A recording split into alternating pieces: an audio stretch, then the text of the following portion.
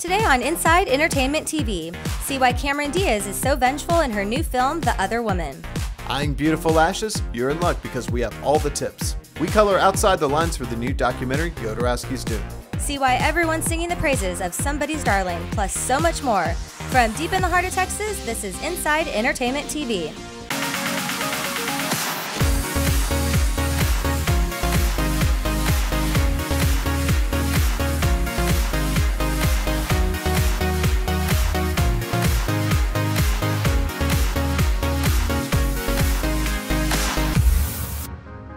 Welcome to another episode of Inside Entertainment TV here at Wild Bill's Western Store. I'm Bree Crum. And I'm Paul Southman. Cameron Diaz, Leslie Mann, and Kate Upton proved that revenge isn't just sweet, it's also very funny.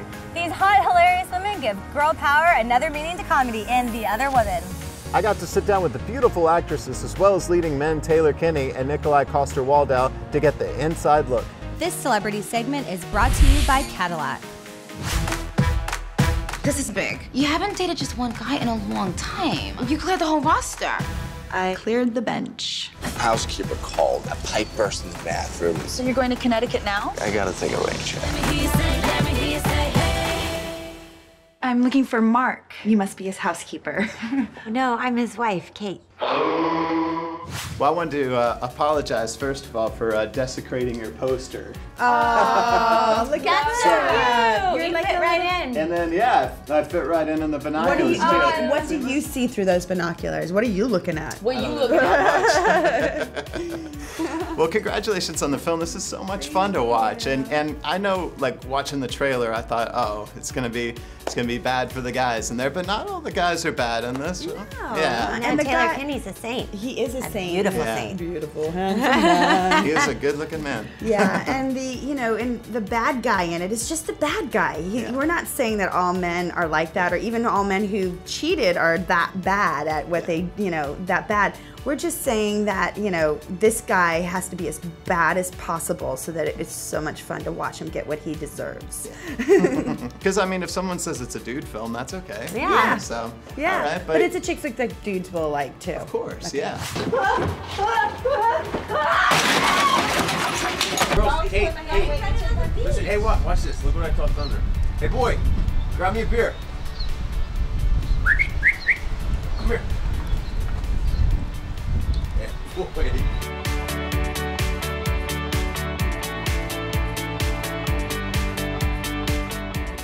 I know there's so many special moments on the set. What do you suppose you'll always remember, like, years from now when you're thinking about this film? My 21st birthday. Yeah. That's a good They one. threw me a party. It was a party on set. It was a party after. Mm-hmm. We were done. In a little dive bar in Quogue in the Hamptons. It was so much fun. It was so much fun. Well, thank you all so much for being with us, and I got to say, all the guys back at home are pretty jealous. It's a great room to be in right now. Thank you.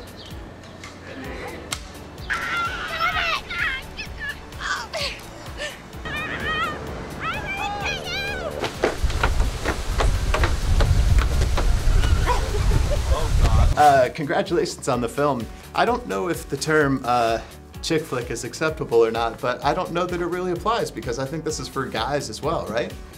I agree. I think a fun movie is a fun movie. I mean, I love The Heat and Bridesmaids, all women, and I laughed my ass off. I thought you were giving him hormones. I am. Not for a pre-op transsexual. I look like I need a bra. I think you're going through menopause. Menopause? Uh-huh. Is it a little... Well, and this must have been so much fun to work on, too. It looks like you guys had a blast. Working with the girls, they genuinely have an honest relationship and friendship, and it's not, it's not the case always on a film or any other gig. And on this one, they'll be friends for life, and it was just, the whole project itself was, something special. From Icons to Intrigue, the DVDs out this week have a little something for everyone. Take Off Your Shoes with Evan Rachel Wood in Barefoot. Take a look into the life of a pinup model, and Betty Page Reveals All. And get some culture in the Israeli film Big Bad Wolves. And for a throwback, we're going back to my interview with Kevin Hart and Ice Cube, stars of Ride Along, out now on DVD. You wouldn't last one day out here. I'm the law. Be afraid.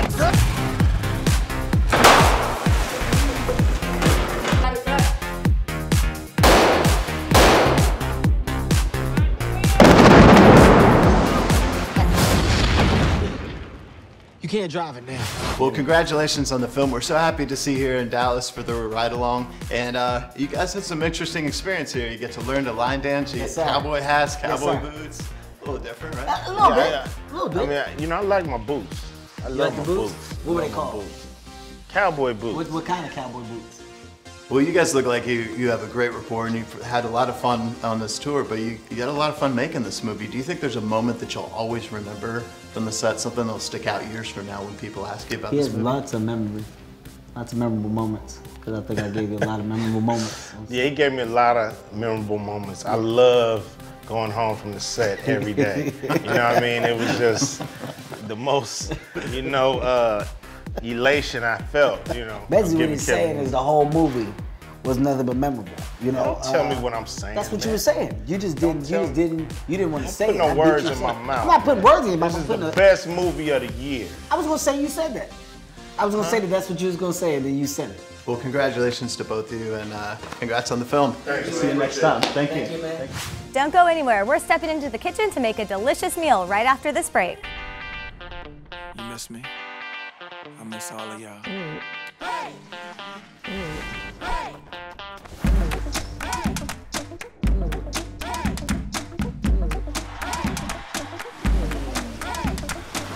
I can see it the way you like.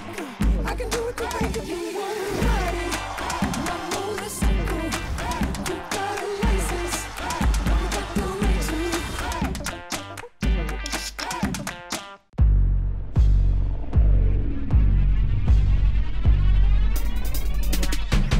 Serving up a bad batch, too much bacon on it, bacon on it, bacon on it. I said I'm bacon on it. Got it, lost it, got it, spent it, got it. Now I'm back to ballin', ballin', ballin', ballin', ballin', ballin', ballin'. Whoa. Hey, Wale, you gotta try these.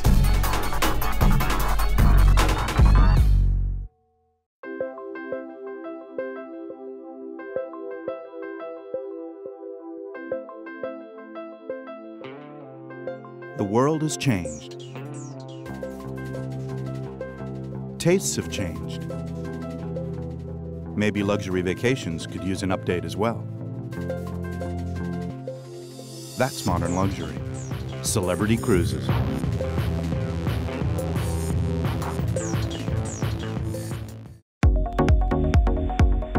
If you want your eyes to look beautiful without the hassle of mascara, then watch our next segment. I was in LA to get all the tips on beautiful lashes. This segment is brought to you by Bachendorf's. I'm here with the beautiful Felicia Fracassi, and you are the owner of Fracassi Lashes. Yes. You are gorgeous. Thank you, Sor. Your lashes are beautiful. Thank you. So tell me about your product and what you do. Just you're an expert in your field. Yes. Brows and lashes are the frame of the face. It's the first thing that you see, when you look at someone. So back in 2009, I opened up my company. I opened up a lash parlor and brow parlor where ladies just come in. They get their lashes done, they get their brows done, they're in and out, and they look great for the whole week or the weekend. What's nice about the lashes is that when you come into our store, we're gonna look at the frame of your face. We want something that's gonna look natural on you. A lot of times we see ladies that do too much, where they're doing too many lashes, they're too long, they're too thick. We want to make these look natural and undetectable to the human eye. So that's why we're gonna start by using a short lash, blending it with a medium to a long, giving you a nice little cat swoop on the end. So it looks nice, so when you're talking to someone, you're just looking right into it. Flirty. Exactly, it's really flirty and trendy. Well, let's get started. Do you want to do some on me? The first thing we're going to do is just, again, brush up the brow. There's all this excess hair, as you did tell me. You just want to trim a little bit of it.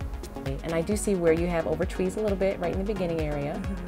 So what we're going to do is going to give you a little powder.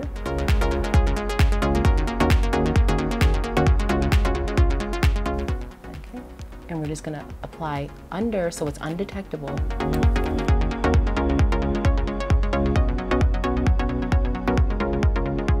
Thank you so much for being here and doing this. Thank you for having me. We have to get together again, yes, for sure. So beautiful. good luck with everything. And bet your lashes, girl. I love my lashes. From beautiful eyelashes to beautiful food, we sat down with an LA chef to taste some yummy cuisine sure to please any palate. This segment is brought to you by Lifestyle Villas Los Cabos. I'm here with this cutie patootie chef, Chef Mariko in LA, celebrity chef to the stars, and we're in her kitchen, which is so special. So thank you for having us. Thank you so much for joining me today. Lovely. I know. Great way to start our day. Okay, so what are you showing us? What are we cooking today? Today I'm going to show you how to make one of my easy chocolate souffles. It's really fast and easy, and it's really popular amongst my celebrity clients because they always want something that's really indulgent, but they want to keep it healthy and, you know, gluten-free and all that. So this is really fun, easy recipe. Okay, so let's get to it. Tell us what to do. Okay, so first I'm gonna put a couple eggs in a mixer and just the egg whites. Oh, okay. Okay. All right, and now I'm just gonna beat them up so they're nice and stiff. Okay. So tell me a little bit about your background. How did you become a chef? Well, I've been cooking ever since I was a little girl, and you know, it's just one of those things that was always kind of my passion. I went to business school, I was working on my PhD in finance, and I would always procrastinate by cooking, and a couple years ago I just decided to do it full time, and I'm here today. Oh, that's awesome, congratulations.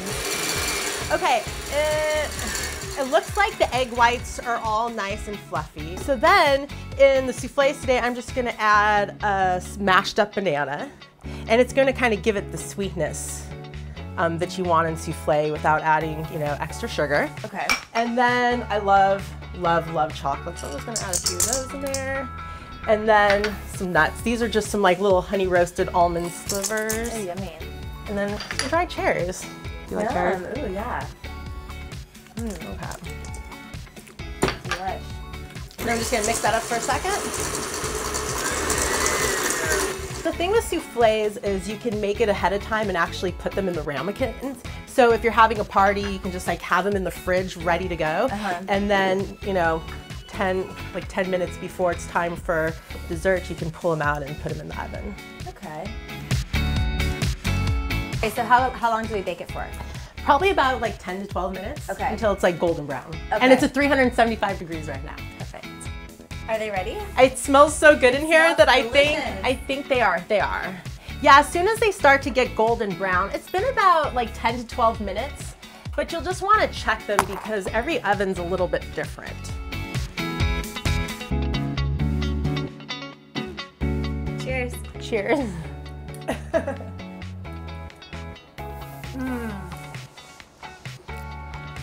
Those are so delicious. Thank you. Oh my goodness.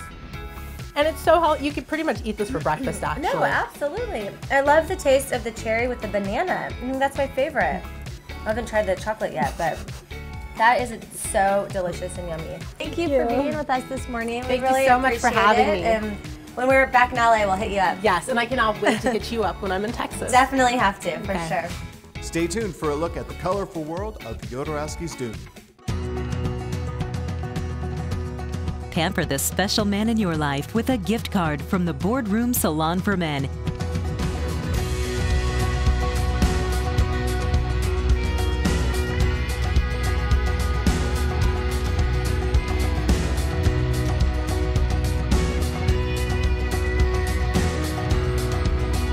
Give the gift of confidence, the Boardroom Salon for Men.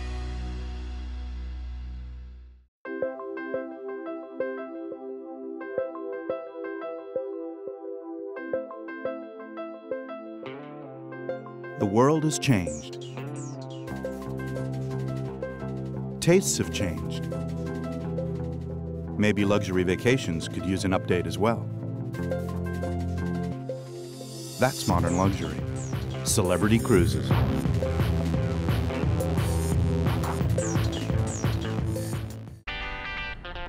You miss me? I miss all of y'all.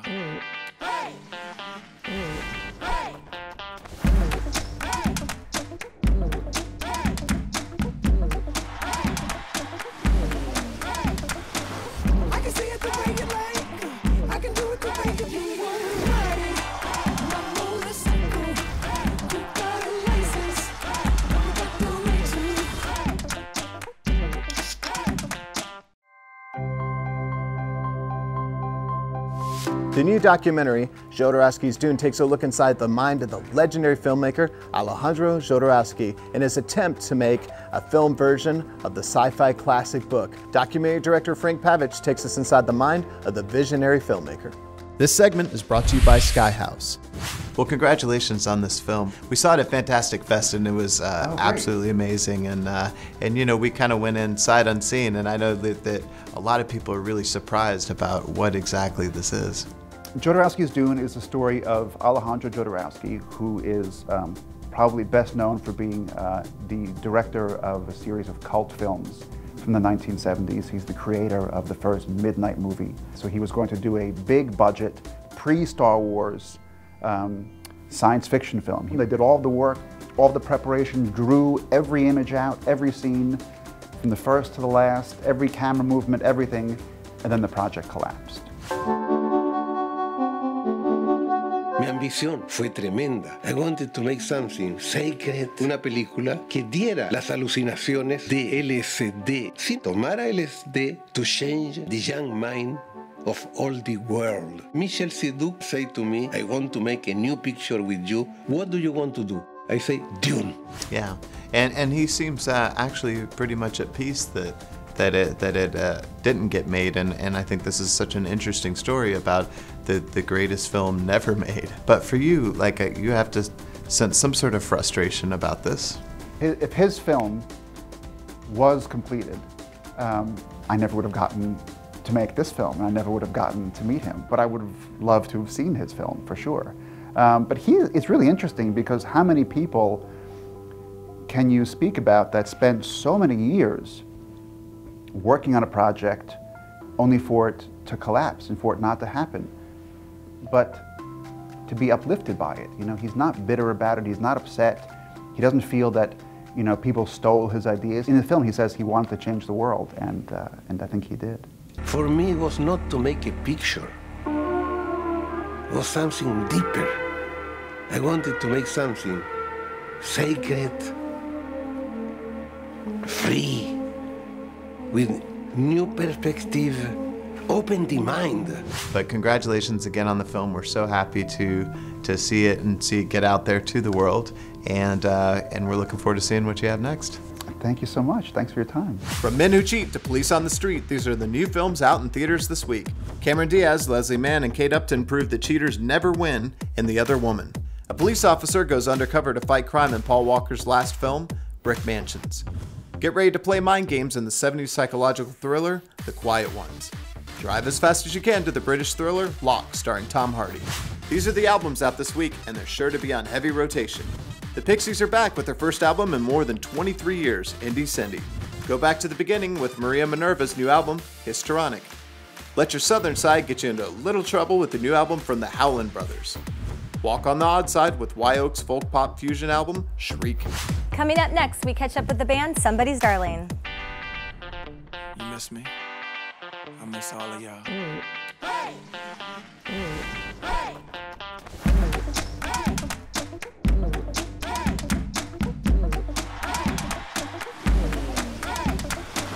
I can see it the way you like.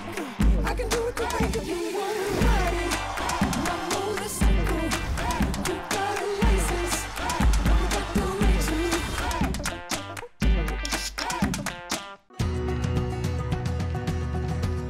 Pamper the special man in your life with a gift card from the Boardroom Salon for Men.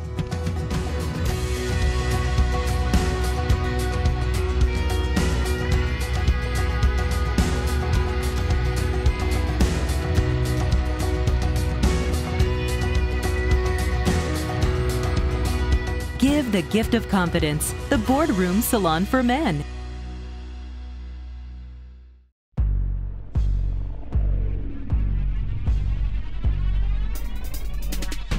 Serving up a bad batch, too much bacon on it, bacon on it, bacon on it. Assalamu alaikum on it. Got it, lost it, got it, spent it, got it. Now I'm back to ballin', ballin', ballin', ballin', ballin', ballin'.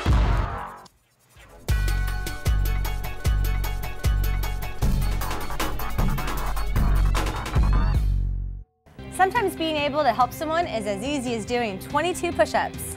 The charity organization Honor, Courage, Commitment has promised to give $100 for any person that can do 22 push-ups in honor of the soldiers who have come home. That's right. Can you do it? I don't know. Want to raise some money? Let's try it. Let's do it.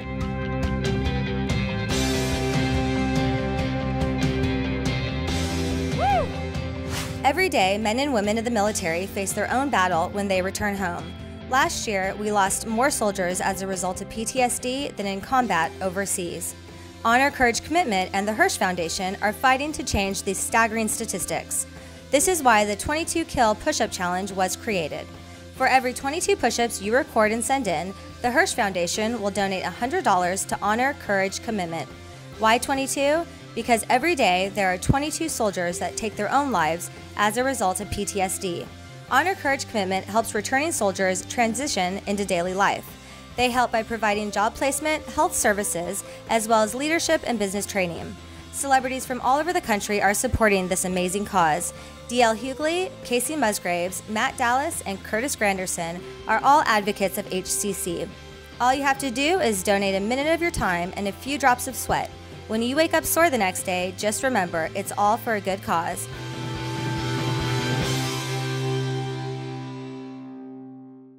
The blues rock band Somebody's Darling avoided their sophomore slump with the release of Jank City Shakedown in 2012. Last week we rocked out with the band at the Granada Theater. This week we get to know the band and see why their sound has been so successful. We're here at Sundown at Granada with Amber from Somebody's Darling, one of our favorite bands in Dallas, and you guys have been all over the place, but there's something still so cool about Dallas. Not that it's just home, but that it's a great place to be, and it's a cool scene, right? Oh, it's a great scene, and I think they're trying to build a local music scene here because I think it gets a bad rap, you know? You have Austin and Nashville and these places that are always credited for the music scene, and Dallas is like, I feel like, becoming one of those scenes. And one cool thing about the dynamic of the band is you have a band house that you guys are based out of. That's got to be an interesting dynamic to live and work together so closely. Yeah, we practice. Some of us live out of there. The album title for this upcoming album might be called Adult Roommates. I like that. We'll see what happens. Yeah. Well, speaking of that, I know that people love your 2 albums and they're looking forward to this 3rd one. So when can we expect it? You know, we have it in our hands. It's like a little baby dinosaur egg. And once we get all like the business and technical stuff taken care of, hopefully within the next few months we'll have it. Oh, good. But it's done. Yeah, it's done. Good. It is done. Good. And how is this one going to be different from the other 2? I think it's more rock and roll, which is what we always wanted to be, which is like our heart and soul rock and roll. And we just try different things. It's going to be different. It's going to be unique, inventive. Like, I think I hope this is our album that really breaks us and pushes us through to the next level. Well, one of the things that I was curious about is a lot of people, I hear a lot of comparisons to Janis Joplin, but who was kind of your musical hero growing up? Gosh, growing up, I mean, we live in Texas, all country music, obviously like the Garth Brooks, all that stuff. But you know, I've always been, it's kind of different. I listen to a lot of male musicians, and so I've always had that like encouragement there. And so I think like the Jim James banging his head of My Morning Jacket and like Ryan Adams songwriting and you know, just like that energy and power, I love that, and I get my inspiration from that, you know. So what else can we look forward to coming up besides the new album? Once the new album comes out, we'll start touring again. We're gonna have new merchandise, a new CD, hopefully vinyl, and just hopefully start playing with big bands like Jeff Bridges and go on tour, and we're going to try to get to Europe soon and see what happens there.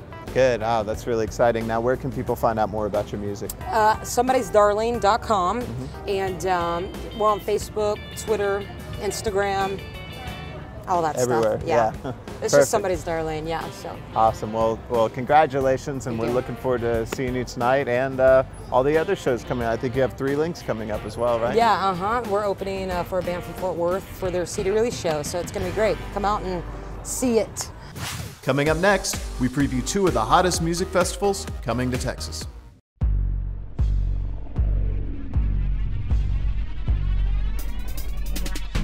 Serving up a bad batch, too much bacon on it, bacon on it, bacon on it. Assalamu alaikum on it.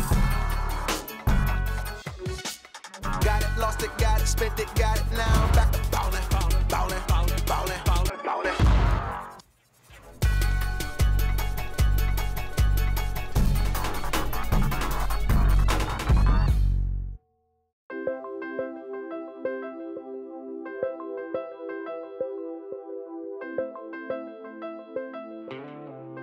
The world has changed. Tastes have changed. Maybe luxury vacations could use an update as well. That's modern luxury. Celebrity Cruises.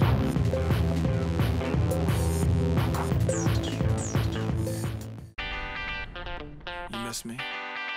I miss all of y'all.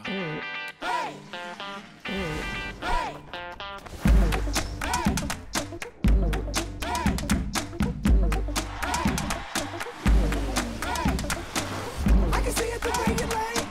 I can do it the way you want. Ride it, my motorcycle. You got a license.